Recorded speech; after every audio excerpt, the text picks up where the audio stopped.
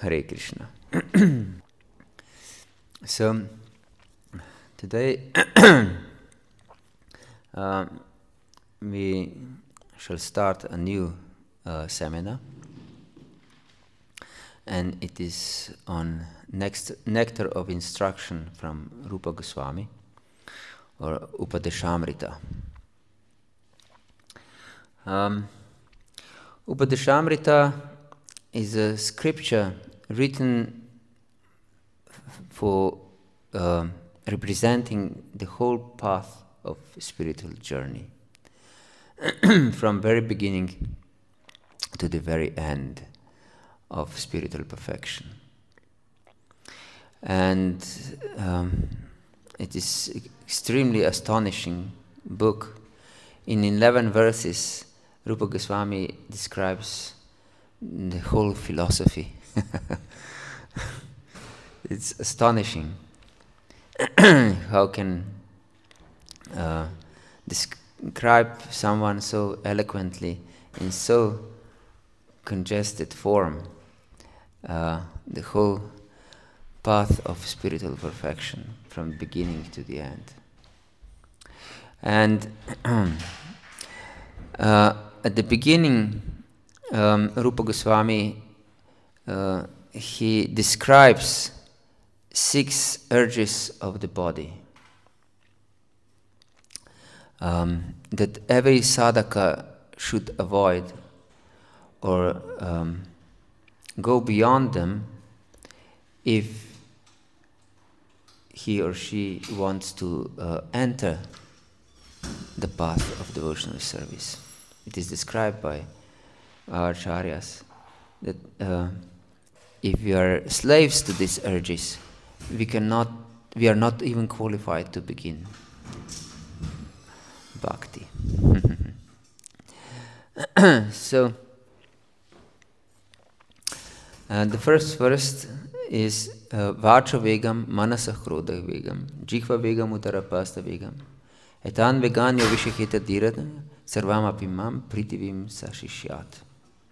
That Vacha vegam means the urge of speech. Everyone is inclined to speak, more or less. If one is extrovert, is so much more inclined to speak.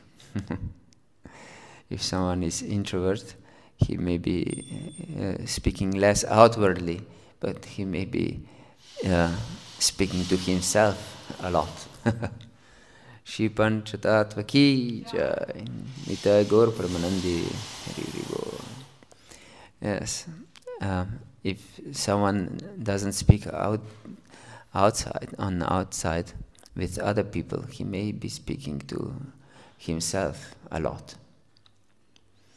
Yes, so it's urge to speak. And why do we speak at all? What do you think?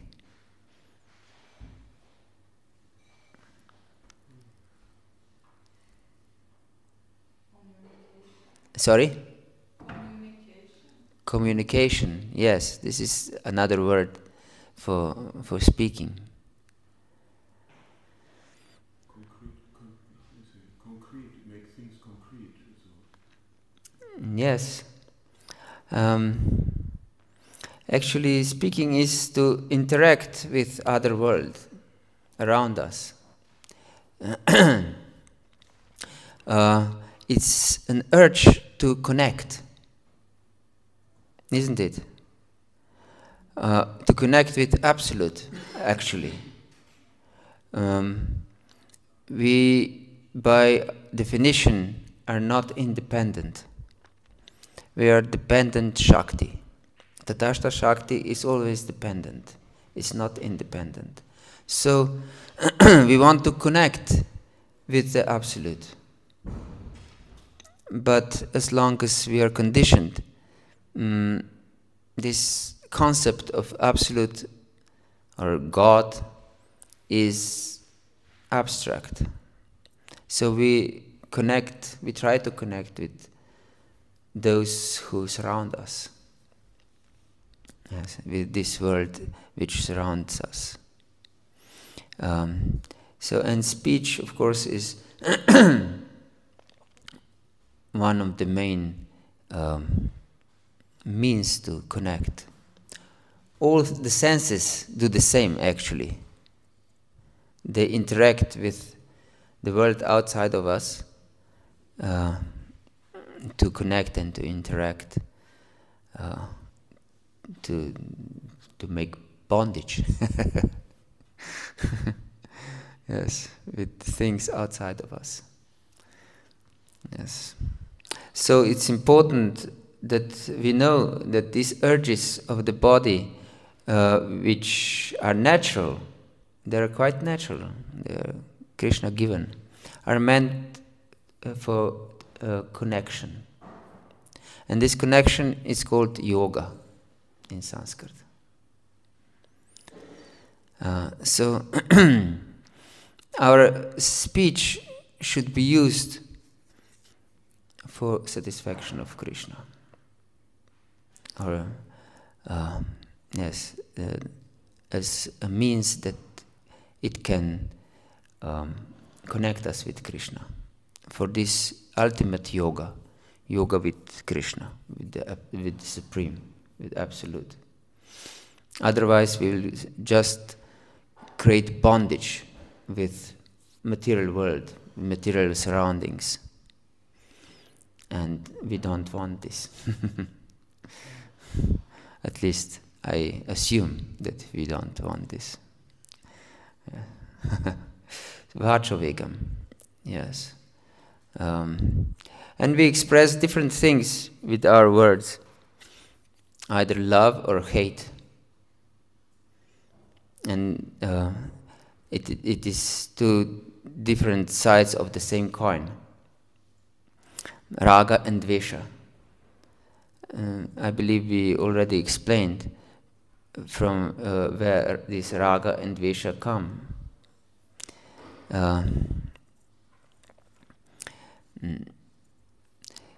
Because we are in ignorance, as long as conditioned soul is in ignorance, it identifies with something that she's not or he's not.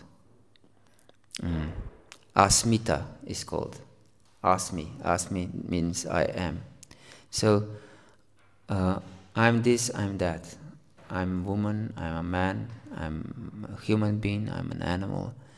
I'm young, I'm old. I'm student, I'm teacher. I'm Christian, I'm Muslim, I'm Hare Krishna. Different identifications, unlimited identifications we have. Yes, this is Asmita. And because we create our world with this, on this basis of Asmi, I'm this, I'm that. And this, of course, is not just our body, but all our surroundings, my wife, my family, my children, my language, my culture, my village or town, my, I don't know, my school, my football club, my favorite music, and this and that. Unlimited identifications. Yes, and I consider what is I and mine to be my world, that I should protect. It is my existence. And since I want to exist eternally, it's my nature to exist eternally, I want to protect this. And I'm attached, this is raga, to things that I believe that support my existence. And I hate everything that I fear that might endanger my existence. Yes. And because of this raga and dvesha comes abhinivesha, deep absorption in material consciousness. And therefore fear of losing our existence. Fear, deep fear. Yes, So fear is constant companion of the living entity. Either man or human being or animal, even insect. We can see if we just approach an insect, it flees, isn't it? Yes. And have you seen deer, how they graze on the grass? You seen? Yes. I'm living in the countryside, and of course you also live in the countryside. So, is there a lot of deer here? Yes. You can see how they graze. They, for a moment or two, they graze, but then they look around. What's going on? They check if everything is safe. They're always afraid. Fear is constant companion of the living entity. And also a human being is always afraid for losing his existence.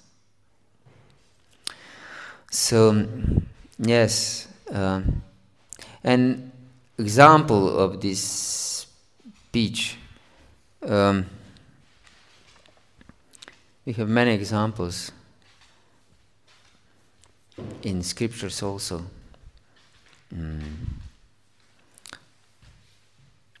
Gopis, they describe the flute, how Krishna is playing the flute, this whole chapter of it.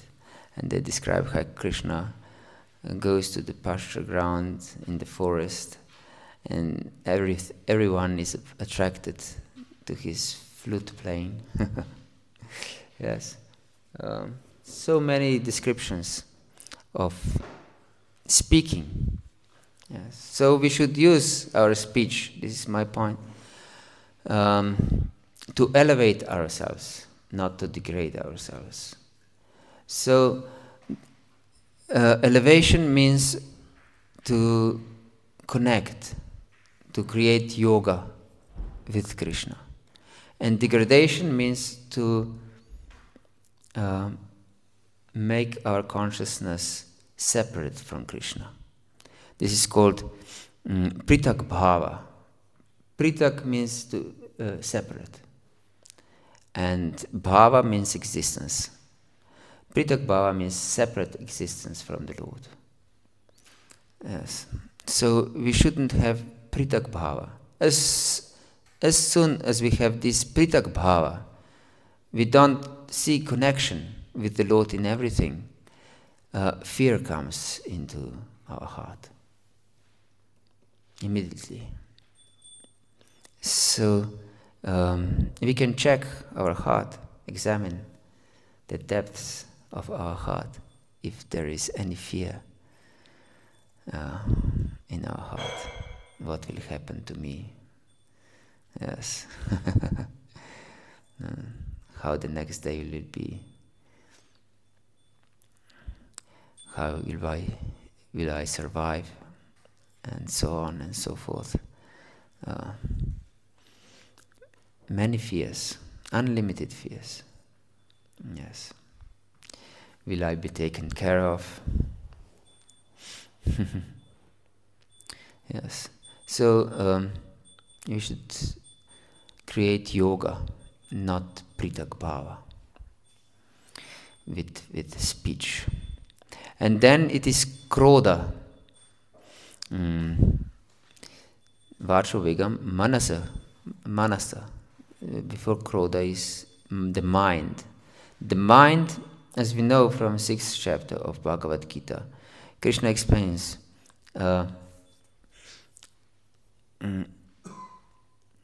that mind, if uncontrolled, is our worst enemy. And if we are able to control our mind, it can become our friend. But it is not an ordinary friend. Ordinary friend can be trusted, isn't it? But mind can never be trusted. Rupa Gosvami explains in 5th canto of Srimad Bhagavatam, Na kuryat karhichit sakyam manasihyanavastiti yat vishambar shirat shirnam jaskanda tapa ishwaram. Never make friends with the mind. Never. It can destroy even great personalities. Yes. And it happened many times that even great personalities were defeated, destroyed by the power of mind. And then in next verse he explains, Nityam dadati kamasya chidram tanamiraha yoginah krita maitrasya patyurjaiva punshchali.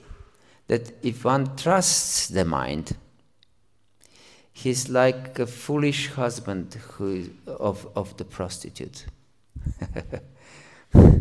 if the husband who is married to a prostitute trusts his wife, he'll be cheated. Definitely. And as Prabhupada translates, not just cheated, he'll be killed by her lovers. So, and nityam dadati kamasya, says Shukadeva Goswami, that mind always gives rise to lust. Lust is not just desire for sexual pleasure, but kama means actually the desire for bodily pleasure. Whatever kind of bodily pleasure is lust. Is lust. Yes. So nityam dadati kamasya. We should know that these urges are designed along with the senses, are designed for our material existence. Yes, they help conditioned living entity to survive in this world. So they're designed to for living in material world and for surviving in material world. They're designed to help us to struggle in a better way than other living entities for our existence. Yes. Ahastani sahastanama padanai chirtushpatam falguni tatra mahatam jivo jivasya jivanam. One stronger living entity lives on expense of the weaker living entity. Yes. This world is a cruel world. Yes. So our senses are designed in this way, and especially mind, the mind which controls the senses. The mind is controller of the senses. So it is created to support our existence. Everything is created in this way to support our existence because we want to be eternal. But as long as we identify with material body, we try to protect this material existence. Yes. So the mind is created in this way, and therefore, because we want to be happy, it's our nature to be ananda mayobhya sat, to be always happy. That mind creates ideas how to achieve perfect happiness in material existence. Yes. And the mind believes if the senses will be satisfied, then we can be satisfied because we identify with these senses, aren't we? Yes. We identify with the senses. because the essence of our material existence. Through these senses we can experience everything. Yes. So if one is deprived of the senses, it's great handicap. For example, if one is deaf and blind, it's great handicap. Yes. And we pity such a person. Yes. So our mind, therefore, should be trained to focus on Krishna. And Krishna emphasizes this time and time again in Bhagavad-Gita. When he explains Yam yam vapi smaram bhavantya jantyanti kalivaram tam tam aveti kaunta sadat bhava bhavita. That whatever state of consciousness one has at the time of death, that state of being we will achieve undoubtedly, without any doubt.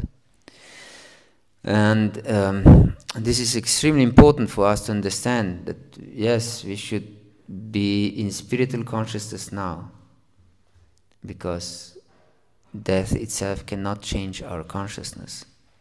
And then, because Krishna understands this, he says, tasmat. Tasmat means therefore. I established something, and therefore listen to this. Tasmat sarveshu kaleshu mam anusmara yudyacha mayarpita manobudir mam avesashya samshaya. Tasmat sarveshu kaleshu. Therefore, at all times, sarveshu kaleshu, mam anusmara, remember me, yudyacha, and fight. Of course, this was his duty. So we should sarveshu kaleshu remember Krishna at all times, and do our duties. Tasmat sarveshu kaleshu mam anusmara yudyacha mayarpita manobudir. Engage your mind and intelligence in me, and thus you will achieve me without doubt. Yes. But because this is, of course, samadhi, actually, if we can remember Krishna at all times. Therefore, he says, Abhyasa yoga yuktana chitasya nanagamina paramam purusham divyam yati partana chintayan. Engage yourself in abhyasa yoga, in training of your consciousness. And this is what we do. We are training our consciousness. It's like a military drill. Army undergoes drill, that something becomes natural. Just one command and everyone jumps. Isn't it? This is military drill. So we should drill our consciousness to remember Krishna. Yes. And this is achieved by regular and deep sadhana, bhakti, by regular chanting of the holy name. This is drill of our consciousness. Yes, abhyasa yoga. We should drill our consciousness very thoroughly. Yes. And so it's so important to go deep in our sadhana, deep in our chanting. It's not enough that we just finish our rounds. I put so much stress on this because it's crucial for our spiritual survival. Because if we just want to finish our rounds, then what we will achieve? We will achieve that they will be finished. And that's it. That's it. Will not connect with shallow consciousness. So we should go deep in our relationship with Krishna. But we cannot go artificially. We should crave for this, have deep desire. But with shallow performance of our sadhana, we cannot go deep. We cannot crave for this. And we'll just try to tick what I have done this day. I have read so much. I have chanted my rounds. Yes. So we should give all distractions away and just chant the holy name. Yes. Give away our phones, not to speak to anyone, not to see anything or read anything. We can we can look at the picture of Krishna. That can help us chanting. Yes. But all other distractions should be removed. Especially the phone is the ultimate distractor of modern times. Yes. So we should be very careful to stay away of this personified Kali. Yes. This is manasa. And then it's krodha. Krodha is very powerful. And it is expression of our conditioned state. That we are not the Lord. It's the proof that we are servants. Why?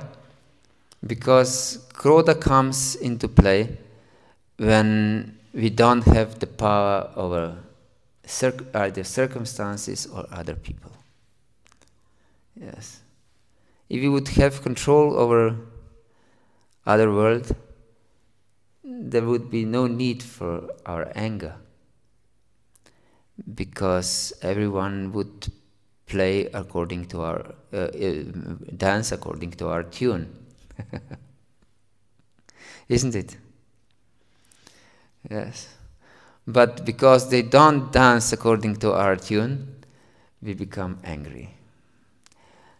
So things and other people go against our will, against our expectations, and we become angry. And anger can also be expression of envy, because we are not absolutely the best like Krishna is. We are envious of others who can have better or even if they have similar abilities as we have. We become envious because then he's my rival or she's my rival. Yes, this envy is really deep, and Bhaktivinoda Thakur has sung many times how this envy permeates his heart, and that he's really happy when other people are suffering. And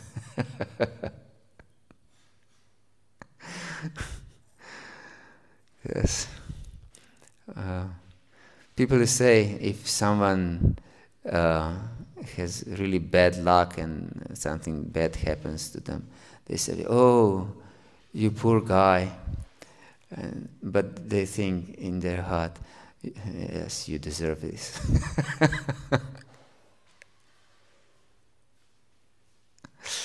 Hare Krishna. As this envy is very powerful.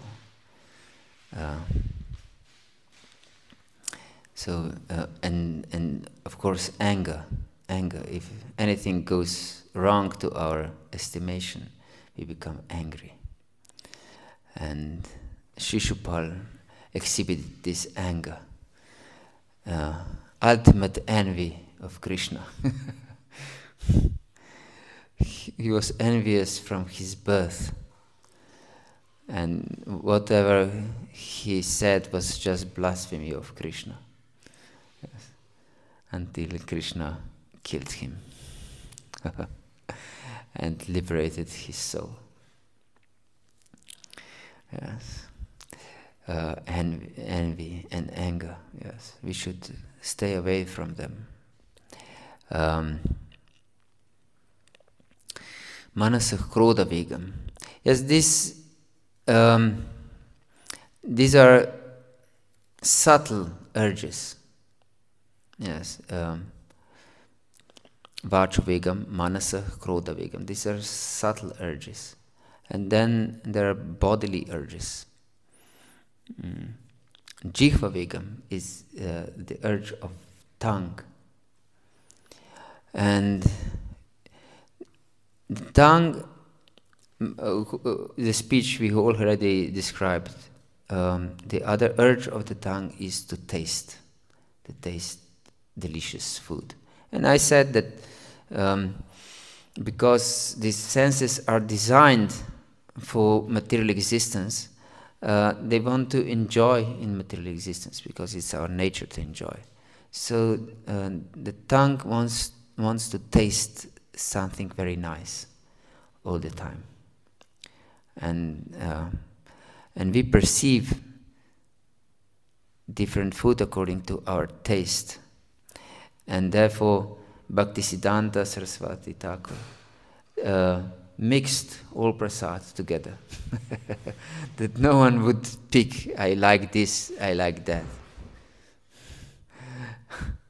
Yes, because it's offensive. If we look on prasad, I like this, I don't like that. This is offensive because prasad is non-different than Krishna. And if I'm picky, I don't like this. It's, as I would say, I don't like Krishna. Therefore, Bhaktisiddhanta Saraswati mixed everything, and you can have prasad. The idea is, and then Prabhupada put it many times, and it's also in Bhagavatam, that jivas, that kamasya nendriya pritir labo jiveta yavata jivasya tattva jigyasya nartoyashchiha karmabhi. This is explained in the beginning of Srimad Bhagavatam, 2nd chapter of the 1st canto. So Rupa Gosvami explains that kamasya, that means desire to enjoy our senses, or for bodily pleasure. Kamasya nendriya pritir. It's not meant for the satisfaction of the senses. Yes, these different desires that one has are not meant for pleasure of the senses. Na indriya pritir. Indriya means senses. Priti means satisfaction. Labo jiveta yavata. But why are then senses there? That we live. Labo jiveta. That we survive in this world. As Prabhupada put this, is to keep body and soul together.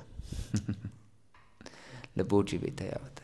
Jivasya tattva jigyasa. And we live not for bodily pleasures, but for tattva jigyasa, to inquire about the absolute truth. And we know from this Chaturshloki of Bhagavatam that this tattva jigyasa actually is our abhidaya. That means search for absolute truth. Our chanting, our reading, our hearing, our worshipping is just to connect with absolute truth. It's actually tattva jigyasa. Searching for the absolute truth. Like we described today how gopis were going from forest to forest and searching for Krishna, when Krishna left them during rasa dance. So we should chant in this mood, searching Krishna. Chanting and hearing and reading and worshipping Krishna in this mood. Where is Krishna? Where is Krishna? And who is Krishna? Yes. So we shouldn't crave for tastes. For example, I very much like sweets. And when I came here, I noticed there is no sweets.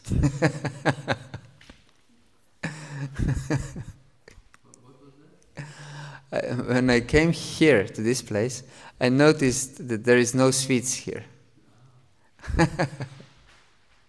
Not even for the Sunday feast. What to speak during the weekdays. It was interesting. Yeah. Yes. So, but it is described that we should be satisfied with whatever we get. Yes.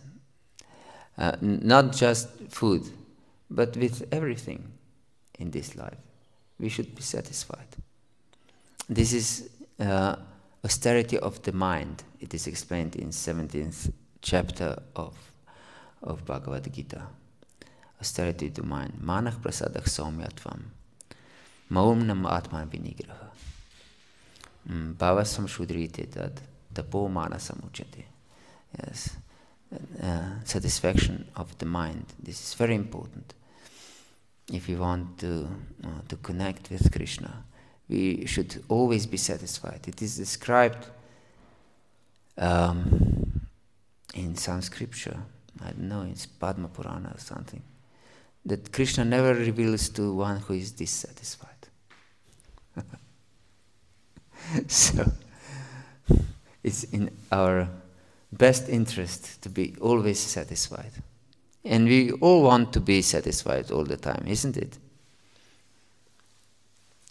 And why then are we dissatisfied? It's against our desire to be perfectly happy, to be blissful. So dissatisfaction is against our interest. So we should give up our dissatisfaction and be always satisfied in any circumstance. This is the art of bhakti-yoga. Because we know everything comes by Krishna's mercy.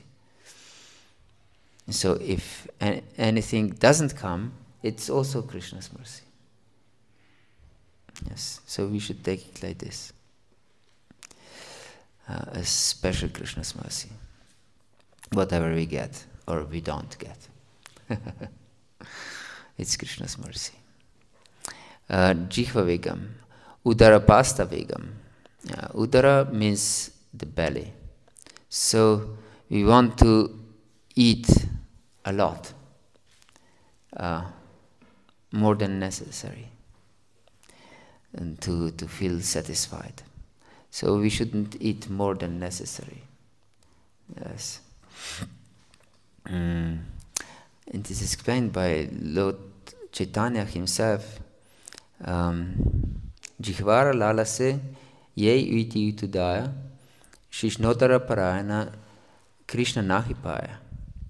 That those who live for these urges of the body, of the tongue and belly and genitals, he can never achieve Krishna. So, and we can examine ourselves. If we have too much fat, we have too strong urge of the belly. Yes, because we eat more than necessary. Yes, so we should be careful to avoid these urges, to tolerate them actually. Because it is described by Krishna himself in 5th chapter of Bhagavad-Gita. Shaknoti heva yaksudum praksharira nimokshanat kama krodot bhavam vegam suyuktaksa sukhinara. And we can be yukta and sukhi, that means connected with Krishna and happy, if we can tolerate urges of the body like lust and anger. Yes. Shaknoti heva yaksudum praksharira vimokshanat. If we are able to tolerate before we give up our body, these urges of the body, we can be connected to Krishna and always happy. That means that these urges of the body will not go away, even in liberated state. As long as one has the body, these urges will remain. Kama, krodha, lobha, everything that is connected with the body, our urge for eating, our urge for bodily enjoyments, and so on, they will stay with us. But we shouldn't be slaves of them. Therefore, we should become Goswami, not Godasa. Goswami means that he's the master of the senses. He doesn't kill the senses. But he engages them in the service of the master of the senses, of Hrishikesha. Yes. Yes. Sarva upadir vinirmuktam tatparatvina nirmalam Hrishikena Hrishikesha sivanam bhakti ruchati. So if we serve Hrishikesha, the master of the senses, with these senses, this is called bhakti. Yes. So these urges will remain. Don't think that if I achieve perfection, I will not feel kama or krodha and other urges. But if we achieve perfection, we will not be overwhelmed by them. They will be weak. They will not be strong. They will not yield their power over us. Yes. But they will be under our control. Yes. And engaged in the service. Because they all can be engaged in the service. Yeah. And of course, the urge of the genitals, it is described by Bhaktivinoda Thakur that this urge of the genitals is not just desire for sexual intercourse, but it is also the desire to associate with the opposite sex. So we should avoid association of the opposite sex. All unnecessary association should be completely avoided. Yes. That doesn't mean, as we discussed the other day, that we put these horse blinders and that we act immaturely. Shipanchatatva ki jai. Nitai Gaur Premanandi Hari Hari Bol. That we act immaturely and pretend that the members of the opposite sex don't exist because it's just expression of our attachment. But we shouldn't associate with them except in some special need, if there is some need for service, but strictly business association. Because it's extremely pleasurable to associate with another sex. Yes, gives great satisfaction to the mind and senses. Even if we just might say and think this is just some polite dealings with one another. But it's very powerful. It's very powerful. So we shouldn't associate with another sex. We should completely stay away. Yes. Otherwise we'll be victim of this most powerful force in material nature. Yes. Even if this desire for sex doesn't cross our mind. Yes. Hare Krishna. Is there any question or comment?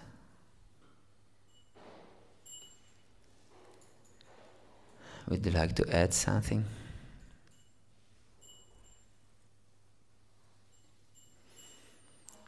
So the conclusion is that we should avoid these urges of the body and mind in order to go deep in our sadhana. We cannot really begin our sadhana, is explained by our acharyas, without giving up this. And this verse explains only one who is perfect in controlling these urges can become a guru of everyone. Yes, and bhakta or devotee of Krishna is by nature guru of the whole world. So we should become such a guru. Everyone should become a guru, is said by Lord Chaitanya himself. Yes, so we should be exemplary ourselves and thus teach the world. Yes. And Bhaktivinoda Thakur explains that we should not separately try to control these urges. We should control these urges by Sharanagati, by surrender to Krishna, by taking shelter of Krishna. Yes, because Krishna himself explains, Devi hi shagunamayi mama maya duratyaya mam eva yi prapadanti maya metantarantiti. That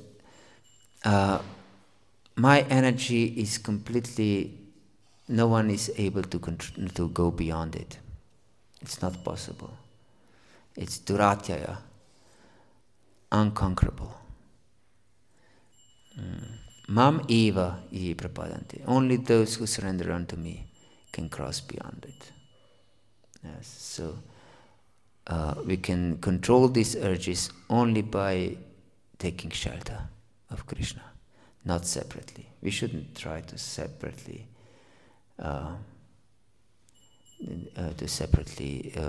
control these urges, but just surrender to Krishna.